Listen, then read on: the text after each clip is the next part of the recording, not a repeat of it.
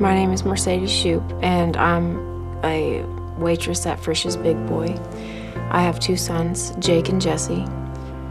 I had been married pretty much my whole life, my husband and we had 3 sons. Our youngest was 3 months old. Just unexpectedly, he'd passed away from SIDS. We had no coping skills. We didn't know how to handle it.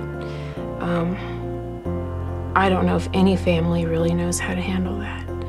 The loss of a child led us to make poor decisions, to cope with using drugs, to prison. And that's where I spent 2.5 years of my life.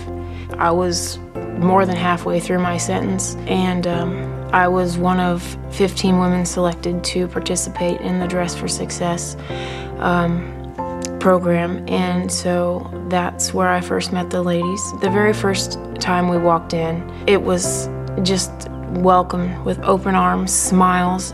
When you don't even know who you are anymore. You're a number, you have no identity. You're lowest of the low, and someone is welcoming you with open arms into, their living room, which it's not their living room, but that's how you feel. The emotion is just something you'll never forget. I got my interview suiting, and I got the job at Frisch's. And I was just so thankful I had someone to celebrate with, because I wouldn't have without them. Moving forward, just over a year after my release, I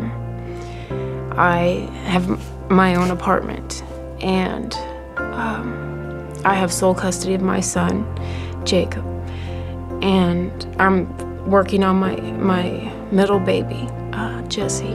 I'm currently in a very wonderful relationship with a good man who supports me through everything. Dress has been the family that I've really never had, and that I'll always have. So I'm very thankful to them.